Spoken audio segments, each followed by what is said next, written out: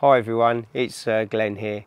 I hope you're all keeping well and thank you very much for coming to the channel. On my last video it was about an image I'd taken with this scope with two other astrophotographers, the Flying Bat and Squid Nebula. We managed to get 93 hours of data and we got a really lovely target. And if you've not seen it, please look through my videos. It's the last video I released and check it out because it is quite a stunning image. This setup has been great for me and I recently rejigged everything, and the last video goes into those details. And in that I mentioned that I've got a mini PC, the Quieter 2 mini PC here, and this has actually been a really excellent piece of kit and I wanted to go into more details about it. So today's video is going to be what software I've got on there, how I run it and how it works for me and why I went down that route. So I hope you find that of interest, especially if you're looking to do something similar.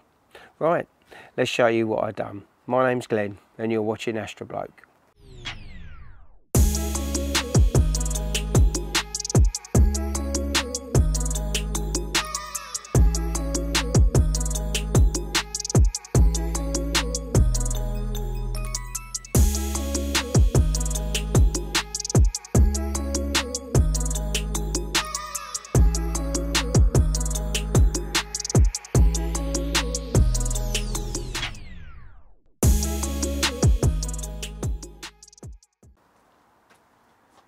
So first up, this is the MeLE Quieter 2 PC. It's just literally held on here with a Velcro pad so it can be removed. And you've got your on-off switch on this side. And you've got three USB 3 outputs on the bottom. One of them's going to the Pegasus power box for control. One goes to the camera and the other one goes down to my mini router, which is down here. And this is the a Belkin mini router, and I use this for when I'm out in the field. It gives off its own hotspot and I can connect to that, and then I can run the rig remotely from a laptop or my iPad in the field. So here's the other side of the Quieter 2, and you can see here you've got a third USB 3 slot that you can be using. I sometimes put memory stick in there and take some data off, but most of the time when I'm at home, this is what you get when you live near an airport. And what I do at home is I actually download over the Wi-Fi, but if I'm out in the field and I want to take the data off of the PC to maybe put it on my laptop or something, I'll put a USB stick in there. You've got two HDMI outputs, so if you wanted to add screens you could, and I'll be using them in a minute to show you what's inside the PC. It's powered with a USB-C adapter. Now I'm not actually overly happy with the adapter I've got here, which I initially bought. It makes it stick out here. That's from the Pegasus power box, a 5.1 to 2.5 adapter. Goes in there and then that. But as you can see, it's sticks out and it's quite wobbly, not great. So I've found online some angled ones of these. I'll show you that now. And I think they're going to be a much better fix. They're coming in the next day or two, so hopefully they'll arrive soon, and then that's going to allow me to run the wire straight down. It's not going to be sticking out so far, so less chance of catching it. One of the things I really wanted to do when I was out in the field was force the connection to the hotspot of the Wi-Fi router here, so I've connected that via the LAN cable onto the mini PC, and that works really well. And then that also still leaves the Wi-Fi that's inside the router, the PC itself, so that can connect to a hotspot on your phone, say, and that means then you can still connect to the internet and get resources. But then you can remote connect through remote desktop and control the rig with no issues with internet. You don't have to have an internet or phone connection or anything, and that works exceptionally well. Right, let's jump indoors and have a look inside this PC and see what we've got going on. Okay, so before I connect the PC up and show you what's inside, I wanted to just show you it in my hand so you can see how small it is. It's not heavy at all. It's a nice compact unit. It's fanless, so there's not air vents all over it, which I think is an advantage with astrophotography because it's outside with all the dew. I think moisture is going to find it a lot harder to get inside this and cause any problems. I've not had any issues at all with it in operation. This does get quite warm at the top because it uses this case as a heat sink. So the only thing I would say is when you're out and putting this on your rig, don't start mounting things on top because you're going to stop the ability for it to keep cool, and you could cause it to overheat. I did originally have a power box sitting on top. It didn't actually overheat, but I did notice it was getting quite warm, so I decided to keep it open because this is the actual heat sink for cooling it down. It's got really good specs, it's quite powerful, and it literally has no problems whatsoever running Nina and all the other programs I need. And I think now, if you were to go on Amazon, I think these are still available, but they've now upgraded it and they now do the MeLE Quieter 3 PC. And I assume that that will be just as good. So I'm going to now plug this in, going to get a keyboard and mouse connected to it, and we'll have a look inside. Okay, so I've plugged the MeLE PC, I've got a mouse and a keyboard, power, and I've got a USB cable there. Just going to lift you up so you can see me, and it's all on the screen here, and we're just going to quickly log into it, and it's going to pop up on the screen. And this is when I initially set this up. I was connected through this to the screen, and the only thing I've got to do now is actually plug my Ethernet cable into this, because I've forgotten to do that, so give me a second. Once you're into your PC, you need to download what you're going to use to control the mount, cameras and other equipment you've got on your rig. I choose Nina, which is my favoured way of controlling things. I really like the program, it's free and it's always been developed. I used to use Astrophotography tool, which again was a great system, but I moved over to Nina, and for reasons because at the time Astrophotography tool didn't have a focus routine. Nina was a little bit more advanced at the time. I moved on to that, and since moving to that, that's the one I like to use. There are others. You've got Sequence Generator Pro. The only reason why I don't use that is because it's comes at a cost, and Nina is free. Yeah, we spend a lot of money on this hobby, so it's best to keep the prices down, I think. But I find Nina's very comprehensive, and I use it in my observatory. It controls the roof, it controls everything, so I find it really good. Once you download Nina, it comes with most of the drivers for most gear, so you'll find that you won't have too many problems, but you will need to go on to the, if I type into here ASCOM, which is Standards for Astronomy, and over on the page you'll find a platform, and you download that, and that will hold on to all the drivers that you need to operate your gear. Now when I download Nina, most of the drivers are in place, and if you're having difficulty with something connecting, the best thing to do is to actually go to the website of the product you've got. So if it's a ZWO camera, go to ZWO, and in their support pages there will be drivers. So if I say put in here ZWO, because I did have to do this for my 2600, and just type in ZWO 2600 drivers, it's got here software and drivers for the ZWO ASI.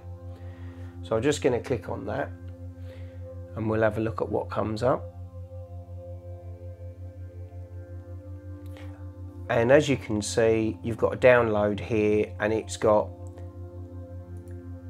just telling me they're out of the office, native drivers for the ZWO cameras. So you would download that, that would just sit inside on that ASCOM platform, and then when you go to put your camera in, it should automatically detect it. It will be in a download list, and that's basically how you get to control everything.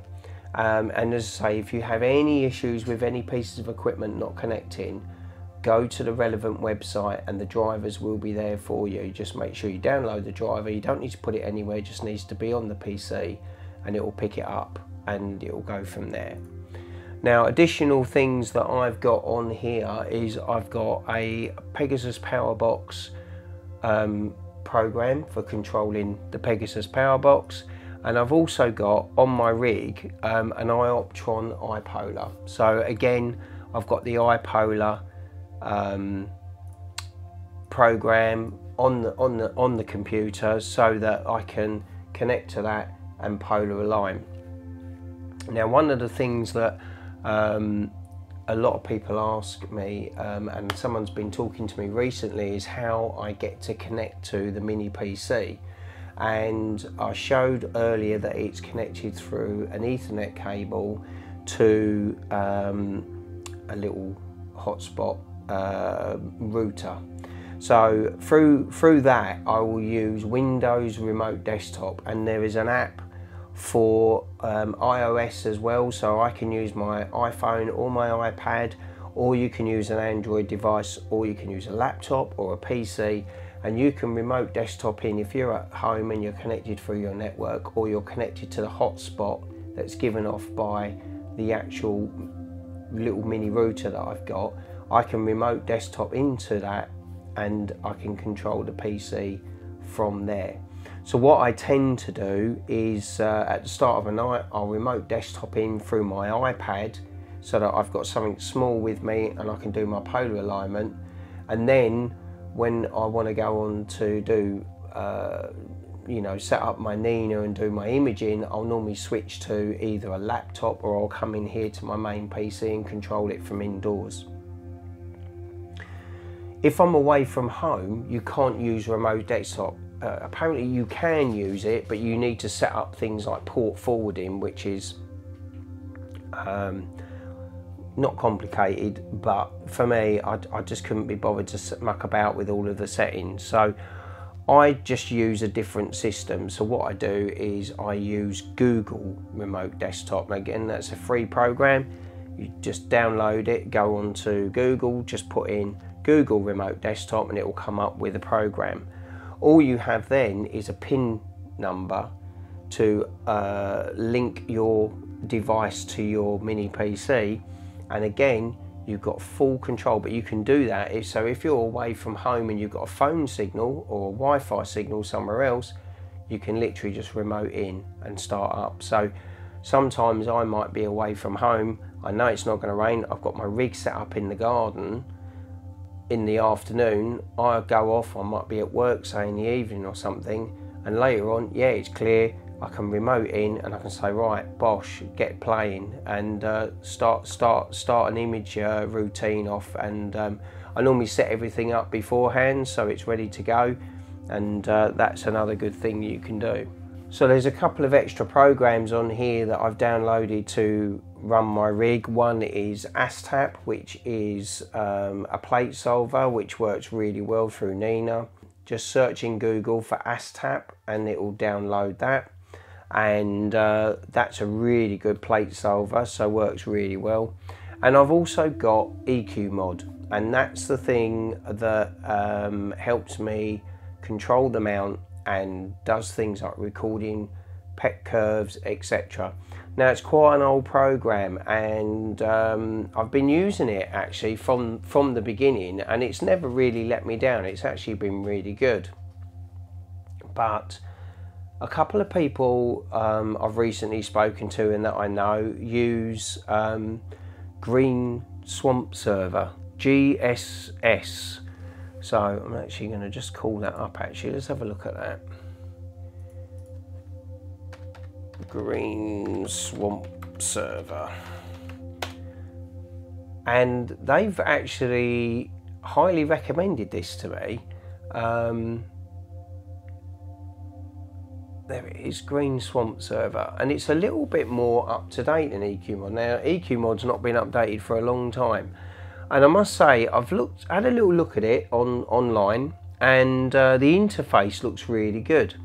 It does everything that EQ Mod does, but it looks a little bit more modern, and it is something that's still being developed. So I'm actually thinking of giving this a try and downloading it onto my mini PC and seeing how it works. So what I'm hopefully going to do is download that, get it working, and then I'll report back to you what my findings are. Okay, so I'm on my main PC now, and I wanted to show you how I connect to the mini PC. So the main way I do it when I'm at home is I'll use Windows Remote Desktop, and if I just go to settings on here, put in remote, oh, it's already there because I've used it before. You just need to obviously tell it I've got OBSI and mobile connections, so I can switch between one or the other. And we're now into the mini PC, and we have full control as if we're connected directly, either like with a laptop or we was on a screen on the mini PC. We just tidy this desktop up. So this would be my preferred way of connecting, and you've got full control of everything. So I can call up Nina, I can call up whichever programs I want, and then I can operate it and get an imaging session up and running. Now you might get a slight lag depending on your internet connection or how good everything is.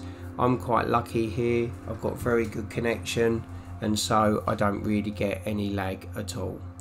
And as I say, you've got full control, as if you're literally just directly connected to the PC. I mean, you are connected directly just via Wi-Fi. So that's the remote desktop connection. What I'm going to do now is switch over and show you what the connection is like through Google Desktop, so if you was away from home.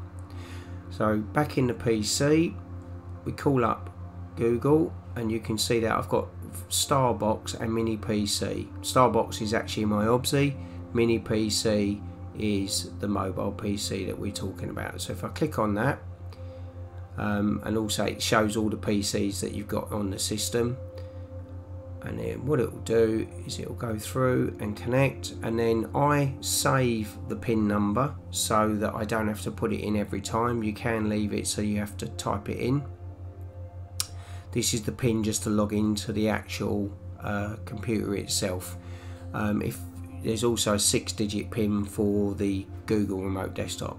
So I hadn't changed anything from earlier when I had it all running, and we've just literally connected in through the other system. And this is great because this one can be used when you're away from home, even just on your mobile phone. So I use my iPhone. As I say, Google Remote Desktop and Windows Remote Desktop both have apps for iOS, so I can use my iPad or my iPhone away from home as long as I've got a signal, and I can control my rig from there. And also if you've got Wi-Fi, of course you can control it as well. So this works really well and gives me complete control of my rig when I'm away from home. Okay, so just to summarise really why I went down the mini PC route, and I did consider buying an ASI Air, as quite a few of my friends use these, and they are excellent pieces of kit, and I had a good think about it. One of the main reasons why I didn't choose that route is because with that ASI Air you can only use ZWO products. In the past I've had Altair Astro cameras, and I do like to have that flexibility that if I've got something different, say like the Pegasus Astro power box which has an auto dew function on the Advance, I want to be able to control that, and you can't do that through the ASI Air. With the mini PC you've got more flexibility with the programs you use, so I really do like Nina. That's my preferred program for acquisition. I'm really comfortable with it, I know it really well, and it does things that the ASI Air can't. So I obviously shoot a lot of mono, and that allows me to put in things like filter offsets, which means things are much quicker when we're changing filters. I haven't got to keep doing autofocus routines. The ASI Air won't do that, so that's the reason why I went down the mini PC route. On the cost side, there's not a lot between them. My mini PC was actually cheaper than an ASI Air, but by the time you've added on, say, a Pegasus power box to give you the USB outs that you might need for everything, even if you went for a cheaper one like Deep Sky DAD hub or even just a powered hub, you're still looking at roughly about the same kind of money. So cost isn't really something that that beared a factor in my decision making. It was purely to do with software and that flexibility. Also, I've really enjoyed the project of actually getting a mini PC and getting it all up and running and having it exactly tailored to how I want it to work. So if when you've looked at this video there's some gaps in information, something I've not explained enough, or there's something you'd like to know that you think I know the answer to, please reach out, put a comment in the comment section below. I'll be more than happy to come back to you and try and help you where I can. I hope I've covered enough, but it really isn't difficult to set up. It's quite straightforward, and it does work really well. I know that having my mobile rig automated, I can sit in my camper van or indoors or whatever and operate it in comfort. Makes a massive difference. So I hope if you go down that route you get that luxury too. So right, that is all I have to say on the matter. Thank you ever so much for coming back to the channel and supporting me. It really is appreciated, and until next time, please take care and wish you all clear skies.